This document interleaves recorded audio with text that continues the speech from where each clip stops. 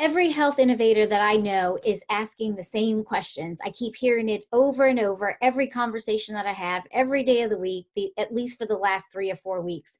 And everybody's trying to figure out, how in the world do I survive, recover, and thrive in this new COVID economy? So I decided to put this video together because I want to share some tips with you that I've been sharing with my clients.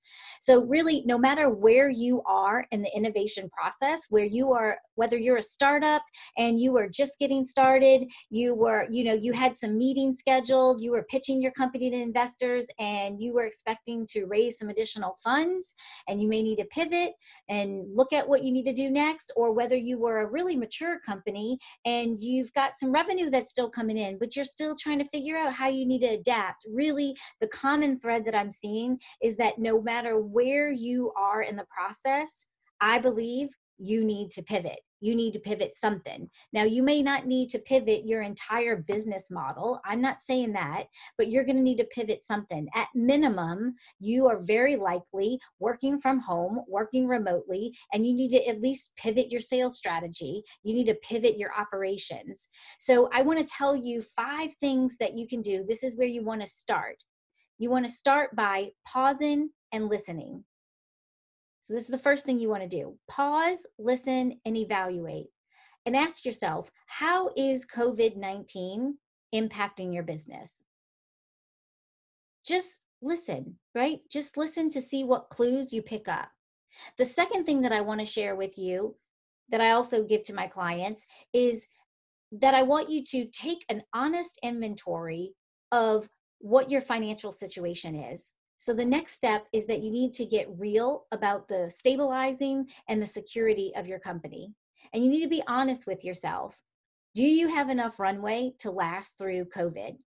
If you don't raise any more money, if you don't have any cash flow coming in from sales, can you sustain yourself? Now, I can't answer that question for you. Only you know what's going to be the best choice for you. But I can tell you that many, many of us are finding ourselves at the crossroad where we need to take an honest look and say, okay, do I still have a sustainable business? Is my business relevant based upon changing market conditions? And do I have what it takes to survive? And you may have to say the hard truth that I don't. And it's going to be better for me to close my doors and pick up and start a new company or start a new business or start back again in 6 months, maybe when all this is behind us.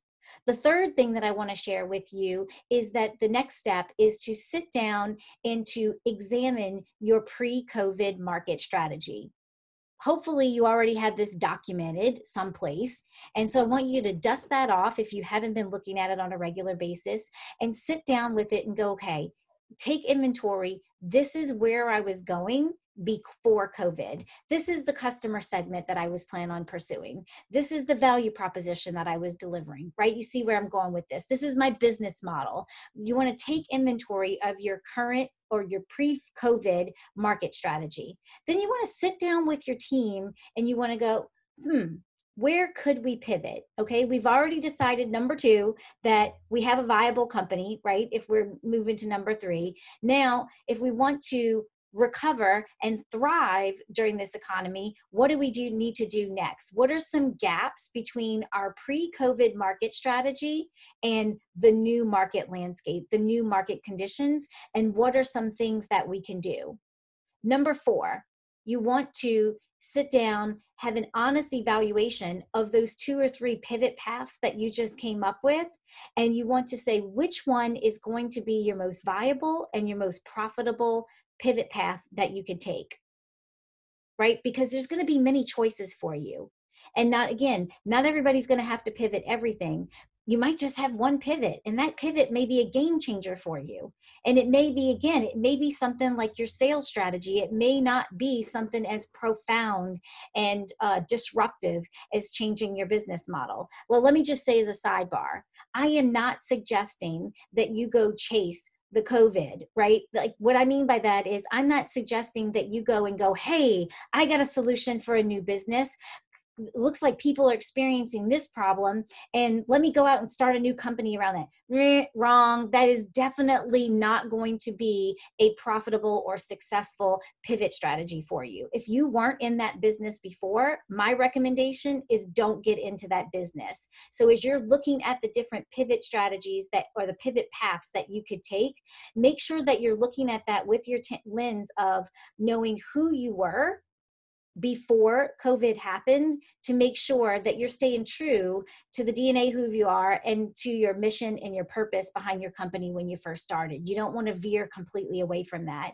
And then the fifth thing that you want to do is you want to sit down and you want to create an action plan, right? This is going to seem really simple, but it's going to be very powerful to you. So as health innovators, as entrepreneurs, we are usually wearing so many different hats, and we need to be able to just focus, right? We need to be able to focus on what is it that we need to do, and so we can put all the rest of the stuff to the side for time being. So you want to sit down and you want to write down, what do I need to start doing? What do I need to stop doing? And what do I need to continue doing? So you're going to have 3 columns: start, stop, continue. And those are the 5 things. So remember, we said pause, listen, and evaluate how COVID is impacting your business. Then we said that you're going to get real about securing and stabilizing the finances of your company. Do you have a business to get through COVID, or do you need to close the doors? 3, you're going to take inventory of your pre-COVID market strategy. 4, you're going to sit down and identify what are 2 to 3 different pivot paths you could take. And then 5, you're going to create your action plan. What do I need to stop? What do I need to start? What do I need to continue? Now, listen, if you think that this is beneficial, if you're saying, you know what, I am in that same boat, you're right, that's exactly where I am. I'm trying to figure out where I'm going to pivot and how I'm going to pivot. Well, you're in luck. If you click the button right below, you will find that you can download a free COVID pivot strategy builder. I'm giving this away for free because I want to help you. I know that we are all facing a lot of challenges right now, and we need some tools, some proven tools that we can put in place to help work through this, to make sure that we survive, that we recover, and we thrive in the new COVID economy. So download this right now. It's there for you.